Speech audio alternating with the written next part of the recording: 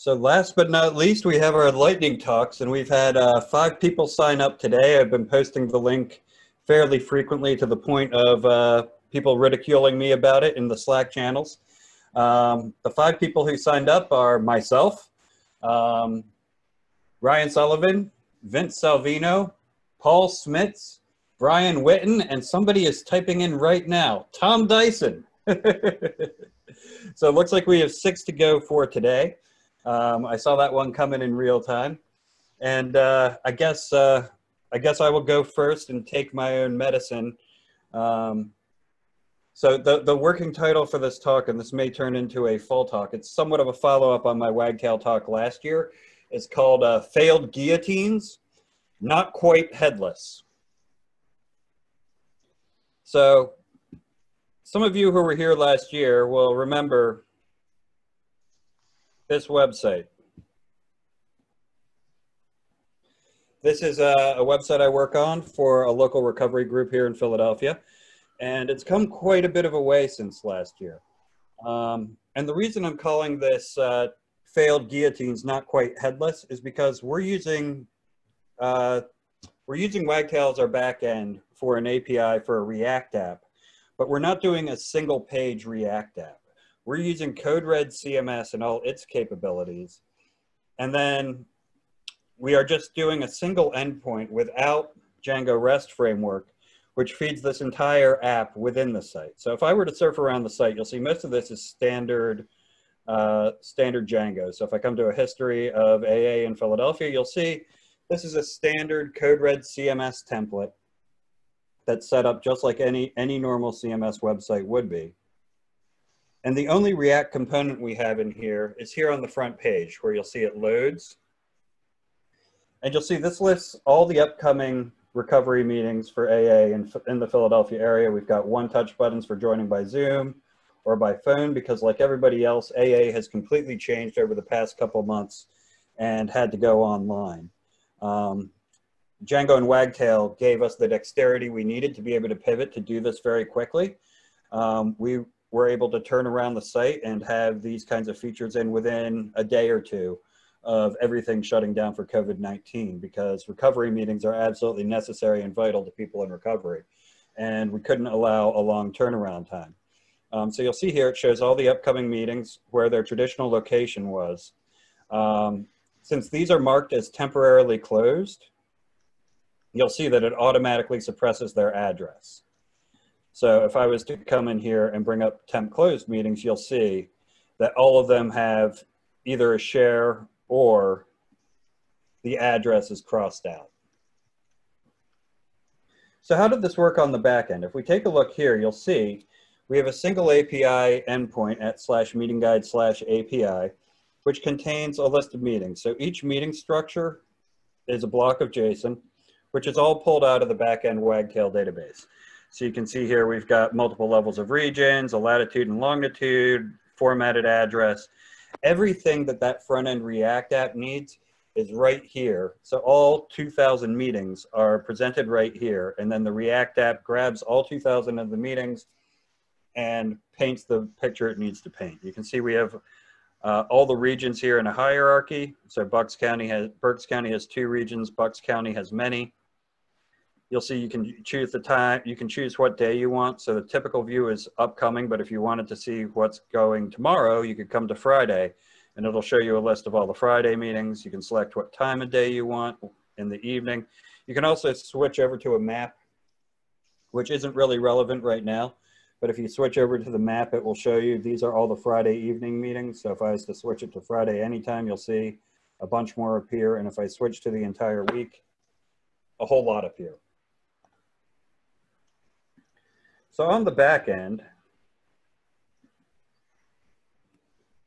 what we've done here is we've done a little bit of cheating of Wagtail. So we have a meeting guide app that contains some of the metadata necessary, but within settings, if we come to sites, you'll see we actually have 2 sites. So locations.aacepia.org doesn't actually, it isn't actually an FQDN that gets rendered. It just gives us a second top level. So for the people who maintain this in the office, we used to have a WordPress backend, but they found it horribly confusing with too many options. And this interface is much more straightforward to them. So they can either update the website itself or the locations in the meetings. And the pages under Wagtail are set up for locations and meetings such that meetings are children of the location. So if we come into a location here for Friends Meeting House, for example, and edit it, you'll see it's a location page wherein you select the region, which is a tree structure, put in the postal code. You can attach any details about the location that you might want, like entrances in the back or anything like that. And then you can do a fully geocoded address. So if I were to switch this, for example, to where we've had wagtail-space the past couple of years, it automatically geocodes the address. And then I can even zoom in. And if I want to send them to the entrance at the other side of the building, I can drag this little pin over here, and you'll see it actually recodes the Latin long to where I drag the pin. That's a great little plugin called Wagtail Geo Widget if you've never seen it. And I'm not going to save that because it would actually change it on the site. But if we come into the locations and meetings and come to an actual meeting,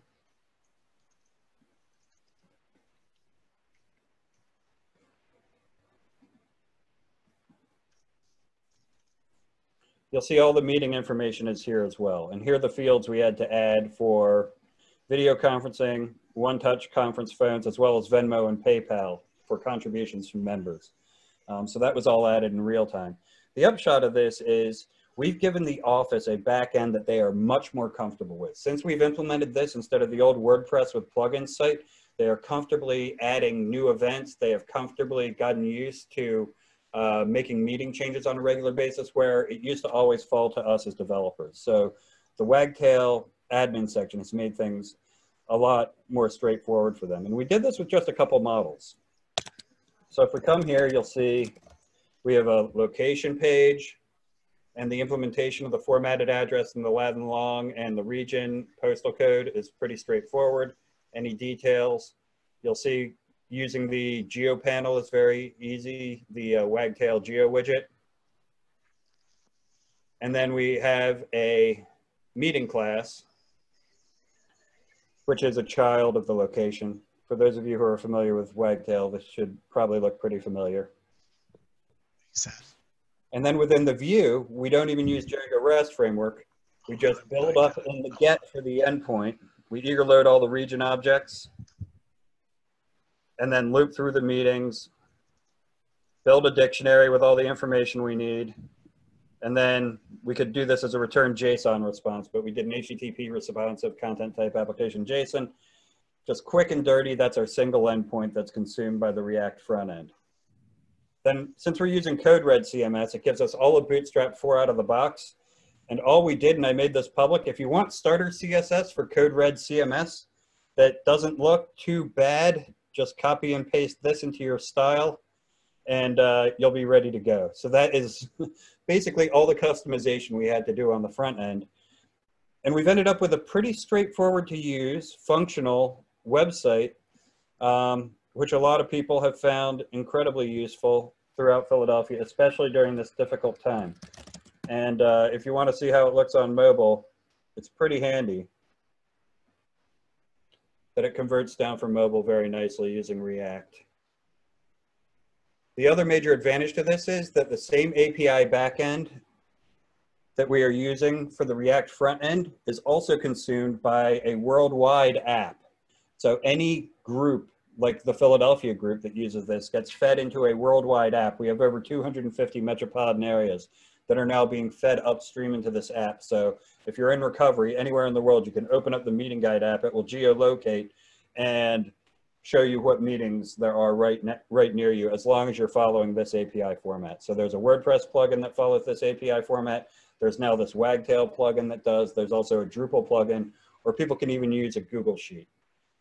So this has been a big win for us. And it's just, you know, we talk so much about headless Wagtail versus regular Wagtail. And there's a whole, you know, set of shade of grays in between where you can go, where you could do, you know, pretty standard Wagtail for all the accessibility wins and things that gives you, or using something like CodeRed CMS out of the box. And then, you know, tack on a React app where it makes sense. I just wanted to share that. Thanks a lot.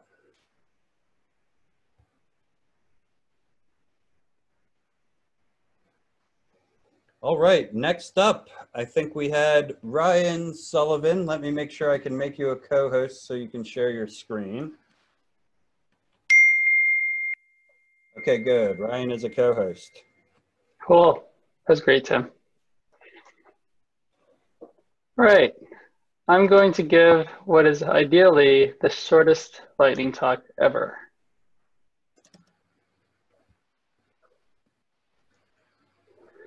So I had a challenge the other day. I had something I wanted to do, and I tried to do it, and I couldn't figure out a fast way to do it.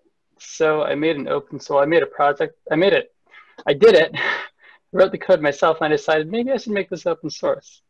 And then I realized once I made it open source that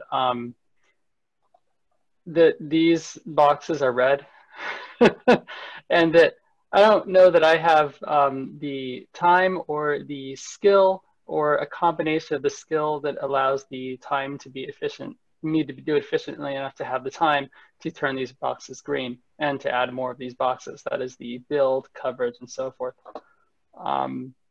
So I don't know. I was just wanted to share this. This is really the first project I've ever open sourced, and I decided to share it with people since this has nothing to do with Wagtail other than that it's also Django. But I thought I'd share it, and if anybody wants to give me a hand with some test coverage and all that kind of stuff, I wouldn't say no. I also don't. I'm not demanding, or not demanding, but I know everybody's busy is what I'm trying to say. So what I wanted to do is so inside of my website, I just wanted to take the markdown and serve it. That was my only goal. And I said, why I have this markdown. I know markdown can be rendered as HTML. I just want to put it on the website, be done with it. And this might have been for lack of knowing how to do it or for lack of Googling. But I Googled for a bit and I couldn't find a super efficient way to do it. And so I made one. I rolled my own. Again, not saying that I did it the right way. But basically what I did here is I said, well, let's make a view. And that view will just take a path to a template and then, create a path. I guess this is a ref spec. Give a path and then a name. And ideally, this should be enough to serve my markdown as HTML.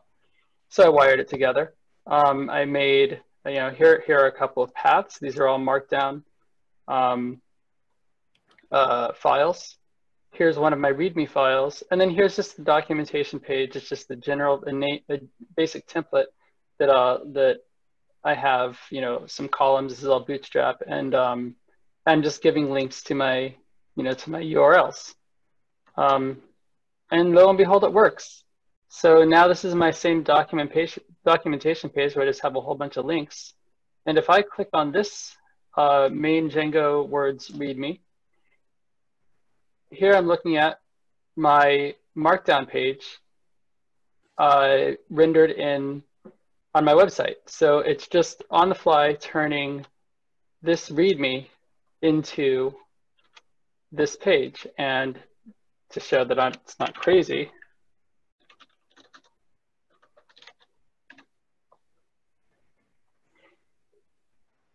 right? So that's it. And it's quite simple. All it is a custom template loader. So it's this thing called Markdown View. It just creates its own template loader, does some fancy stuff with Python Markdown, renders the template 2 or 3 times in order to get the images to actually work, and then serves it up. And that's it. And here's the repo. Thanks. Thanks, Ryan. That was awesome. I just have to figure out how to stop sharing. It's all right, because Vince can take over. Thank you, Vince. You're up next, Vince Salvino.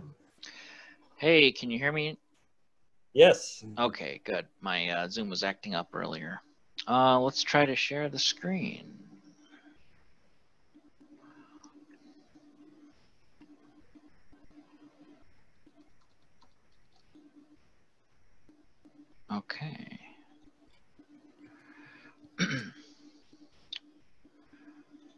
Okay. All right. So what I'm going to do is give you kind of the 5-minute install of CodeRed CMS, and this is, you know, basically what it is we work with WordPress a lot, and we work with clients who, you know, the smaller businesses, people who need to go in and edit their site, and it's like Wagtail is great because it's great for a developer, and it has a good user interface, you know, structure for front-end people, but or for editors, I should say. But the downside of Wagtail is that while it gives a ton of power to the developer, it really does not give any power at all to the user, which as developers is what we like. But you know, the users are looking for something where they can go in and change stuff and change colors and do whatnot without even having to ask their developer for help. So, which is, you know, part of the reason WordPress is so popular. So what we're going to do is I'm going to show you the 5-minute install.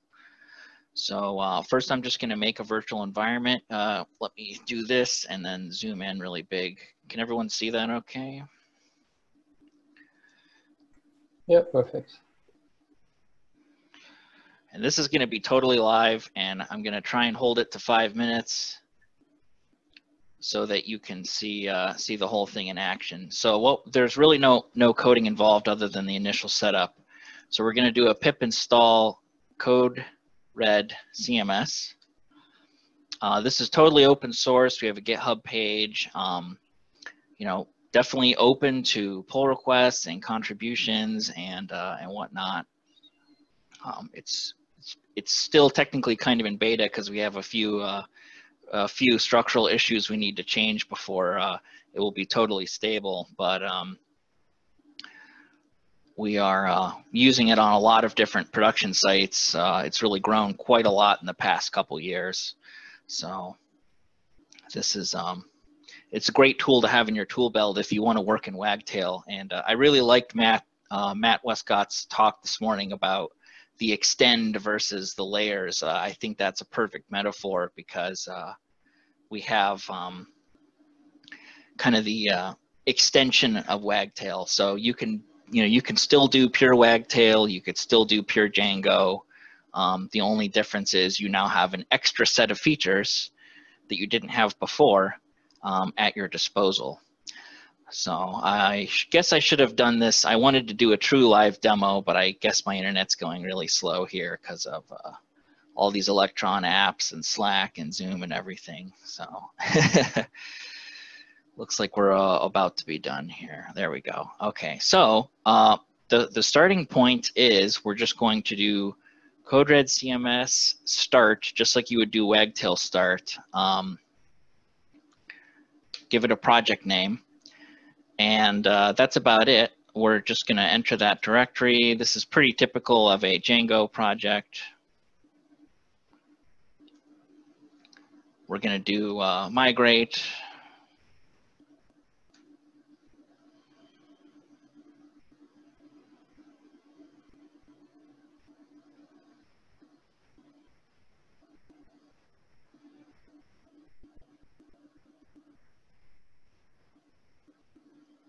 We're going to create a super user. Just let it prompt me.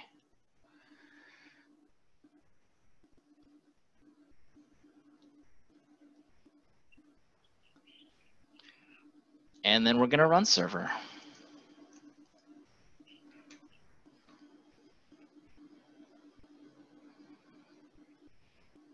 So that's about it. We now have our CodeRed CMS project running, and I'm going to go in my browser here.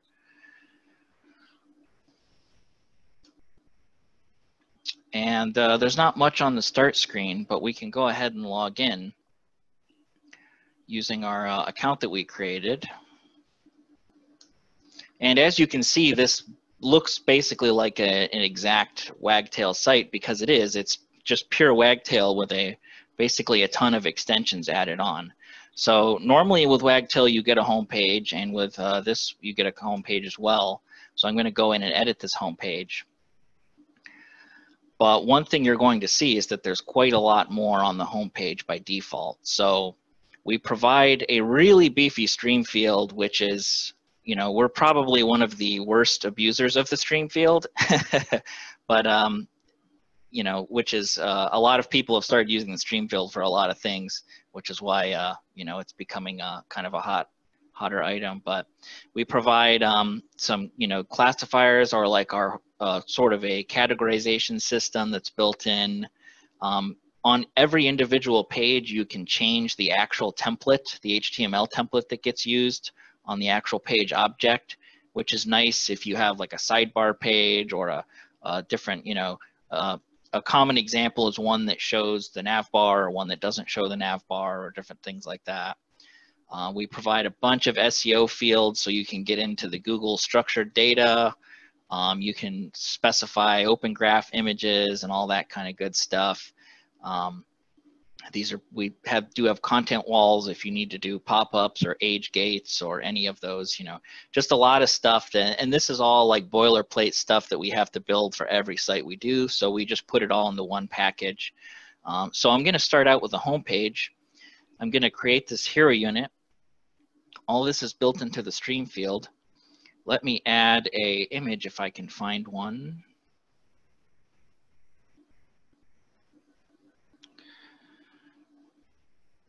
Here's a nice beach image. And everything is based on Bootstrap, so it's all kind of based on a grid system.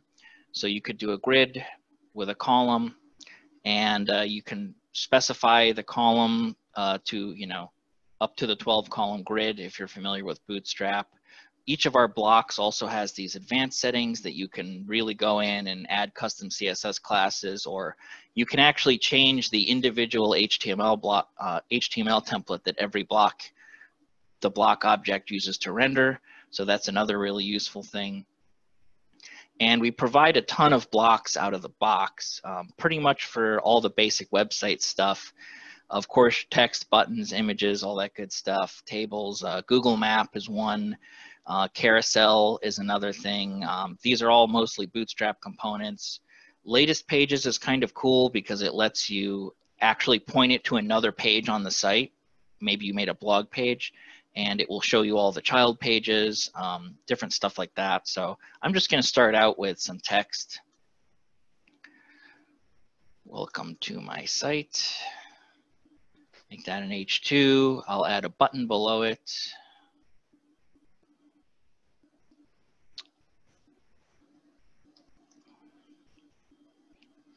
And that's it. I'm going to publish this page. So kind of right out the gate, I have now created a home page that has this hero unit with an image and with some content, which is totally unreadable. But you know, all these editing abilities are built in. So I'm also going to create a blog page.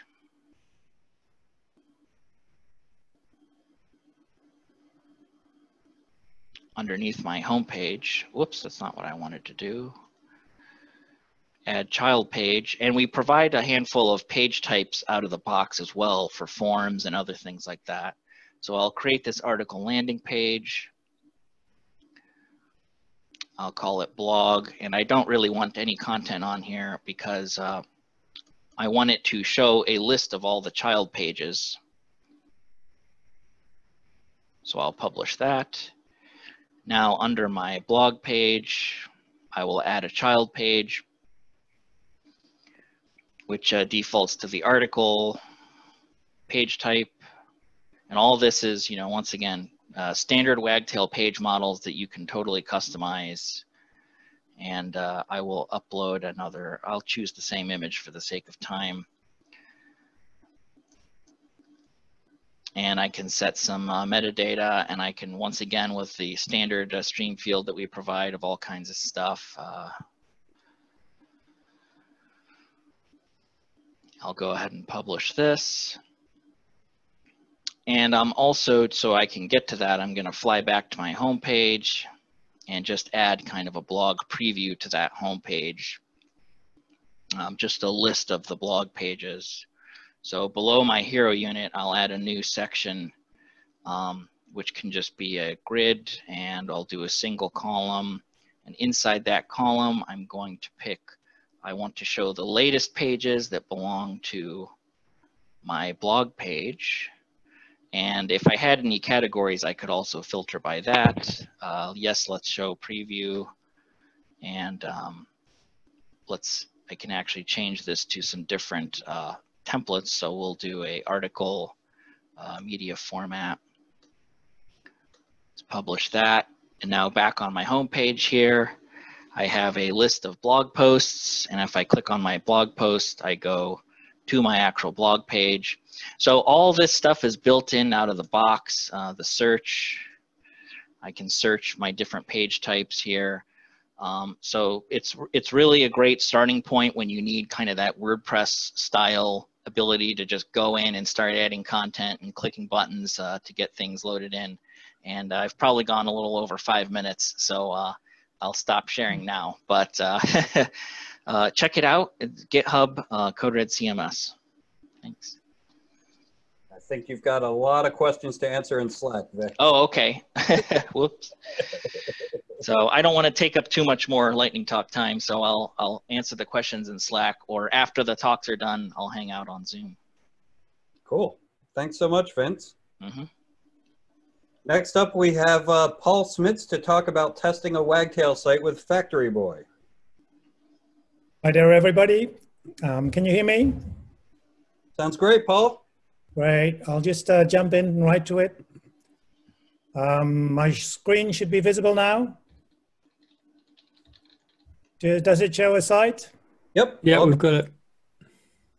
Okay, great. Well, this is just some context about the subject. It's about testing, and the testing is about this site, and this site actually is on the creation of the site itself. So what it does is it contains all the elements of its own creation in 32 at the moment, 32 video tutorials and written tutorials. And obviously when, so what it has, for example, it has a user model, user database about it. It has, let me drag this down a bit. It has a contact form. It has multiple languages, so you can have it in French or in Dutch. And there are several sections, categories if you want. Let's go back to the homepage. And one of them is obviously testing. And what I wanted to talk about is, let's change this back into English again.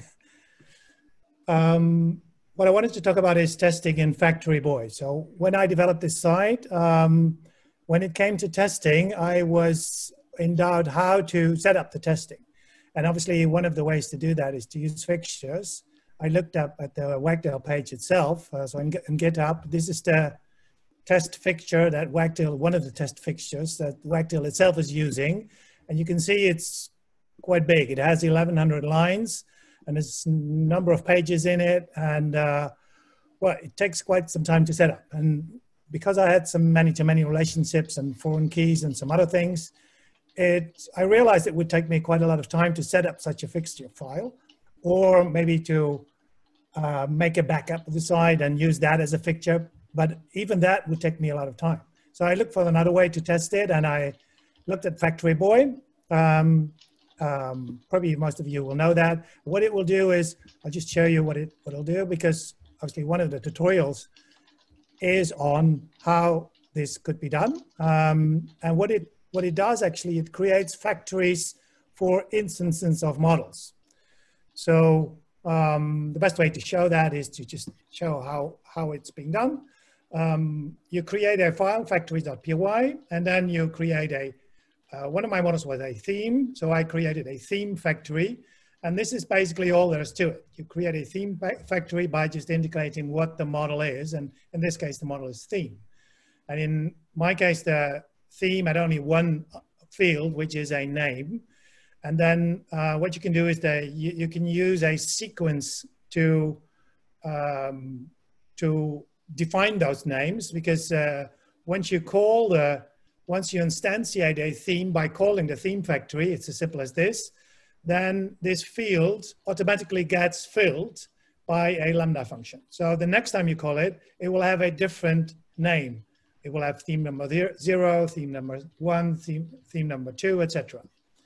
And this is all pretty straightforward, but obviously if you want to test a wagtail site, there's a number of things that you need to take into account. And one of the most important ones is to have a parent-child relationship. Obviously, if you have pages, then you can have pages below that, below those pages. And that was something that I needed to establish in a factory because I didn't want to repeat that every time when I was instantiating the setup test data. So this is basically all the code that is to it. It can be done by overriding the create method. This is described in the Factory Boy documentation. There is this create method, and you can override it if you want to add certain relationships to the model that to the factory that you're trying to create. And basically what I'm doing here is I'm just looking for an argument parent. Let me see where it is. Yes, I'm looking for an argument parent in the keyword arguments. And if it's there, then what I just do is I create the page just in the way that Factory Boy does that. And this is the way it's been done.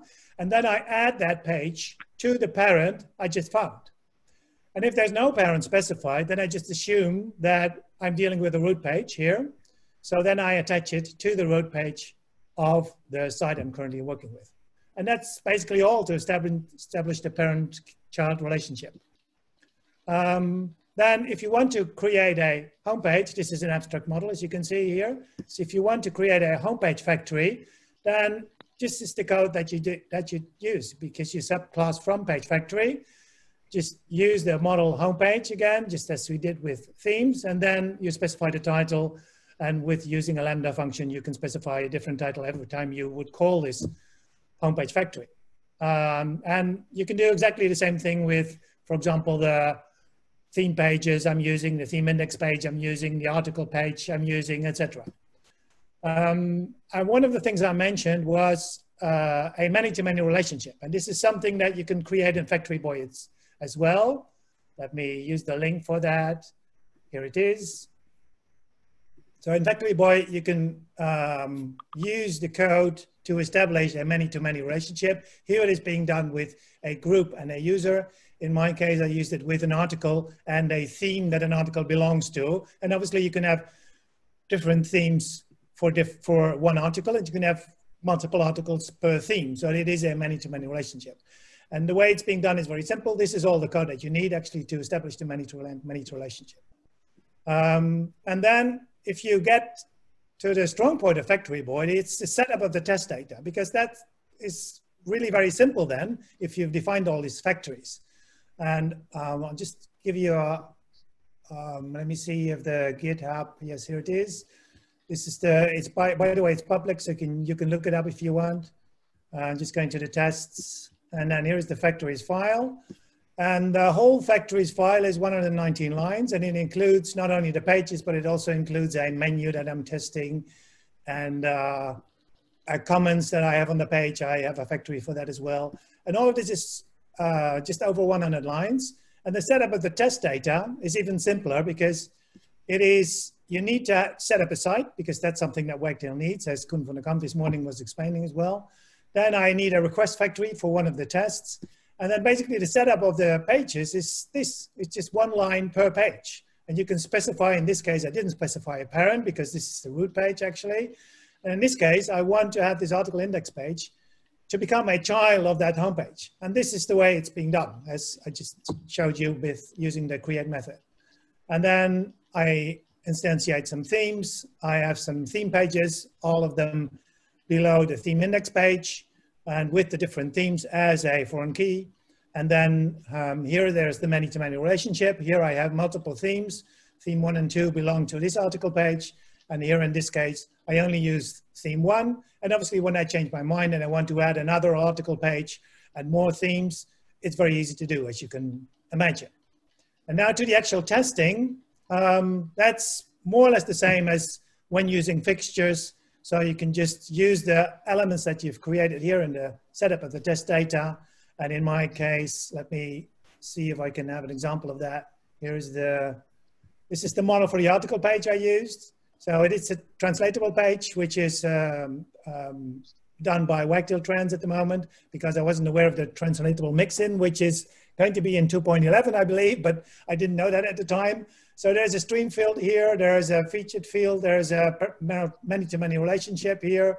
There are a couple of methods. There is a surf method, and this is something that I want to test, obviously. So when doing that, you can have different tests. Let me dive into one of them.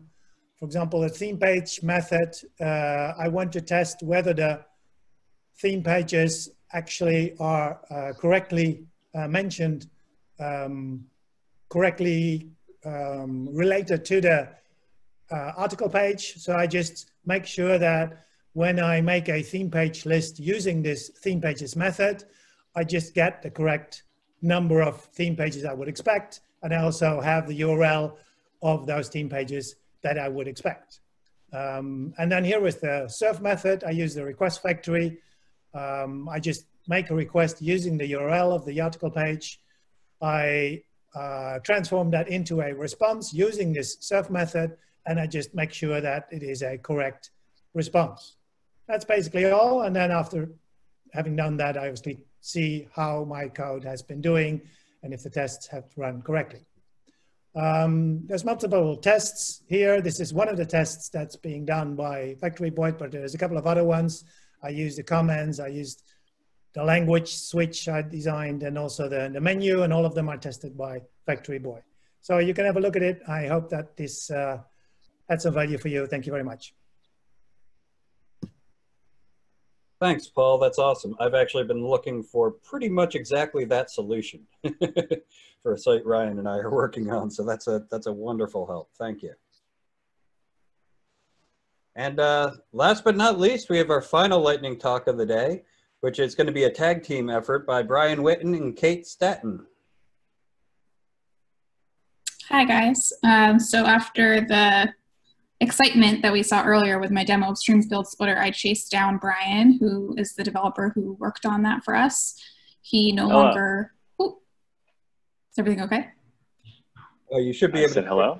Oh, hello. So Brian, unfortunately, no longer works with us. So I will do a quick demo just for anybody who didn't see it this morning of the splitter in action in CMS, and then I'll hand it over to Brian to talk to the technical side and answer any questions. Great. So here is my screen again. This is the article page. As many of you know, it looks very familiar. I pre-populated our bacon ipsum this time around, so you wouldn't have to see me copy and pasting. So if I scroll down here, you see I have this long stream field of text. And if I want to add an image, I would have to create a new stream field, have a paragraph stream field, and copy and paste the text in order to then insert an image between. So we had some friction with our CMS users and that workflow. People felt frustrated. It was taking a lot of time. Our team does a lot of embedding of content. They have a lot of Twitter links in their content. So it was just a lot of work for them to have to do that. And they felt, especially that as they were creating stories, they didn't always know where an embed or an image was going to go. So it was hard for them to anticipate in advance what the need might be around where those breaks should be. So we put a lot of thought into this and came up with this idea of the stream field splitter, which, as you guys saw this morning, lets you hover between paragraphs.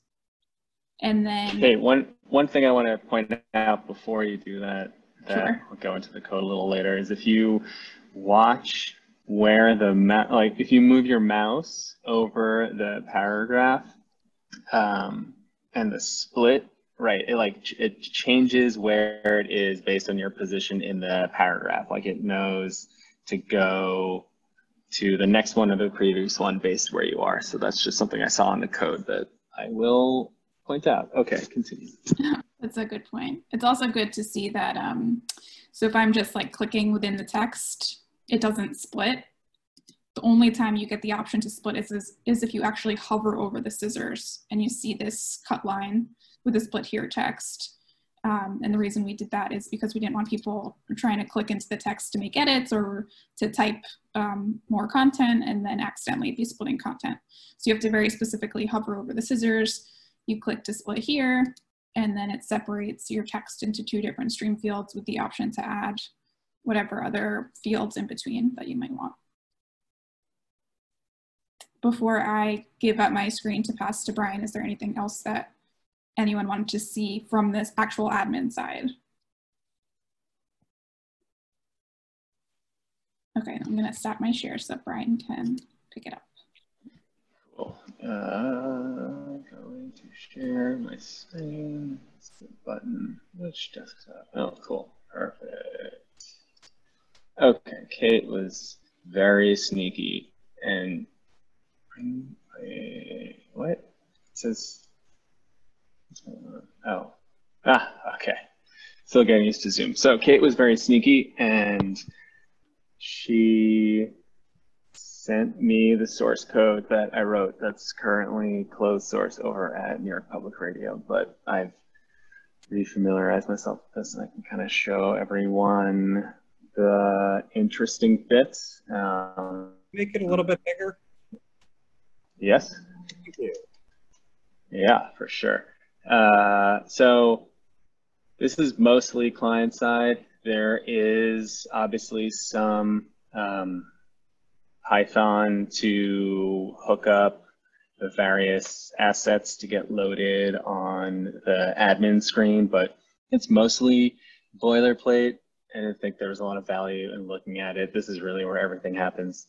So really, it's all encapsulated down here at the bottom under this ready function that runs when the page is loaded. Really, a lot of this is driven by, if you recall that little scissor icon, that is, and obviously in the DOM, it's a node that's backed by an instance of a JavaScript class that we hold in state, and where it is in the DOM is driven basically by these two listeners here. This reposition method on this divider, as we call it, essentially detects where you are at the time and puts it in the actual DOM of the rich text editor. And the controlling the divider line that you see is pretty much through CSS, because like I said, that is a thing in the DOM. If you opened up the inspector and you looked at the DOM nodes of the rich text editor, you would see this thing, the node associated with this thing. And really the splitting happens here with the split function. You give it a divider and it does the magic. So let me go into that because that's really where most of the interesting stuff is. So this is the split function. It has a divider. Basically how this works is it interacts with DraftTail using the DraftTail API and also using sort of the artifacts of how DraftTail operates in the DOM. All of the text nodes in a rich text editor are considered blocks in the DraftTail runtime state. Each block has an ID essentially, and those IDs are attributes on the nodes in the text editor. So the basic flow for this is to say, given where that divider is in the DOM, gather up all the blocks literally before it in the DOM, find those IDs, find all the IDs after it, add in 2 new rich text editors, and using the DraftTail API, copy over the blocks that we identified into their corresponding rich text editor blocks, the new blocks. And then, of course, delete the block, the original block. That's the one thing. This is destructive, right? We're taking the text from the one you're currently working on, putting it into 2 new ones, and getting rid of the old one. And there's a lot of stuff in here that I probably wouldn't do if I had more insight into things like I'm not even sure if Wagtail has like a client-side API for controlling the state of a stream field. So I'm doing things like literally calling a click event on a DOM node in order to add in those new paragraph blocks. And then I have an async waiter set up to wait until there's the correct amount of DOM nodes, and then it returns. It's a very interesting little system I set up here. Anyway, so the boundaries tells us basically where we are in the rich text editor. You get back an object with a previous next, and basically says the divider is between the previous and next keys. You can kind of see how that works. So we get the boundaries over here, right? Just look in the DOM, give me what's before it, give me what's after it. In this case, this dot node is that DOM element that is the divider that you're hovering over. And these functions read the attributes of those DOM nodes to give us the corresponding, the IDs in the draft JS parlance. So we can just take a quick look at this function up here. You can see it basically looks at the data. There's a data attribute that's offset key. We do some fidgeting with it, and we get back a value that we can feed into draft JS later on. So I'm going to go back down to that split function. And this is just giving us the rich text editor container in the DOM because it's like kind of an anchor point. And this is where we're doing that manual programmatic clicking of buttons in the DOM. So this is saying, given a container, add a paragraph. So this is where everything before where the splitter is going to go. And then we pass it to it again, give us a second paragraph. And this is where the second half of things are going to go. And this is kind of a funny thing. I can show you this. Add paragraph after, wraps this thing, click for paragraph. Look for a, and we click it. And I've set up this thing that's really saying it's a timeout. It's an that this function. This is a shortcut for query selector all. This is basically saying, is the number of rich text editors different than from what I started? And when it is, resolve. And that's how I'm forcefully adding those two new paragraph blocks in the stream field. I think I will end with how text actually gets inserted, which was the result of lots of reading of the draft.js docs. But basically, it's they have, if you dig deep enough and do enough munging of the data, you can essentially slice the blocks and then force feed them into a new draft instance. And so basically every rich text block, every paragraph in a stream field is backed by a draft.js instance. And so you can access that instance through the DOM. There's an invisible input field that you can kind of get at and use that to access the in-memory of the draft.js editor. And then you can use the API to feed in content. And that's basically all we're doing here. Is we have this new editor, which is the new paragraph that was added. We have our start and end keys, which is basically saying this is everything from before the divider in one case, and then this is everything after the divider in the next case. Again, based on those data attributes that we pulled out of the DOM earlier. And this is all just a lot of hand wavy stuff to get to here, to get the blocks that make up the content of a draft.js instance. It has a slice method. And this is just like a regular array slice. You give it a start, you give it an end, and this is what we've got. And this is more draft.js boilerplate to basically say, make a state that's made up of the blocks I'm interested in, I don't know, and then give that state to new editor. Again, is the editor we're inserting the content. And this is just how you do it. There's a lot of Draft.js, and the API docs are pretty inscrutable. Most of this work was just trying to understand how Draft.js works. And you can see, maybe you can tell me the difference between a content state and an editor state, but I certainly can't. But this is what works. Yeah, so that was a lot, but I'm happy to answer any questions if people are interested. I've got a quick question. Can we PR this to Wagtail Core on Saturday?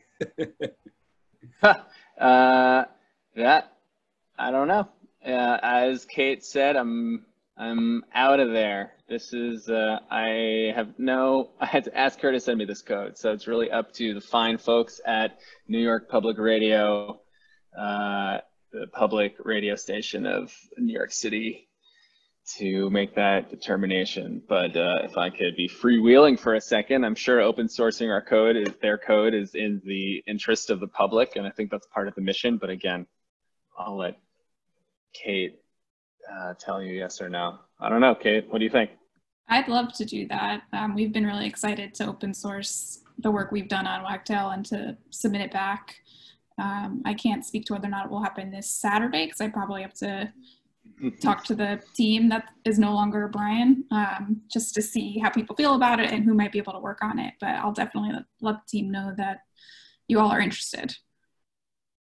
I just want to give Brian props again here because this is something I had been asking for a really long time in our year working on Wagtail together, and Brian gave notice and then basically on his last day of his 2 weeks notice did this as a Hail Mary for me. So it's been great to have, and the team loves it, and I'm glad you all like it too.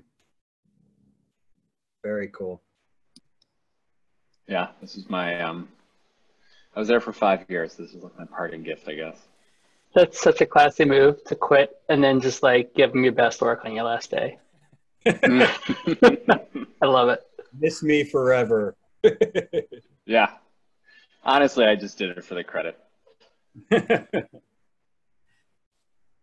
Full ego move. This is rewarding. This is one of those things that make working on a platform worth it, because I got to see some editors and reporters using this in their workflow. And, a big part of working at a public radio station is to help get news and information out to the public easier and faster. And this was, this helped them be more efficient in doing that. So it was definitely a worthwhile endeavor. I've got a question. I had once an idea to make a stream field block that just accepted pasteboard content. Like if you would go into Word or Google Docs and you would copy your content into your pasteboard and go to a rectangle stream field and have a block there and paste it.